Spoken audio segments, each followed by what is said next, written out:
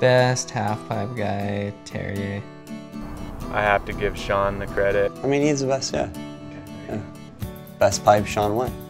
The best pipe rider, I would have to say, is Terrier. It's just all the stuff all the tricks he had in his arsenal, and just being able to throw down, no warm-up style, and he was insane. He just took it to a whole nother level. Best pipe rider, Danny Cass. Terrier, for sure. You know, in all the years that I've watched pipe and just kind of seen what happens in there, and I'm gonna say the one that had the most potential that kind of stepped away from it was DCP. In the pipe, my favorite one to watch is still Terrier. Terrier Hawkinson, hands down. Terrier's just speed and height in the pipe just really pushed everybody at the time. Best pipe, Terrier. Best pipe rider, Terrier Hawkinson.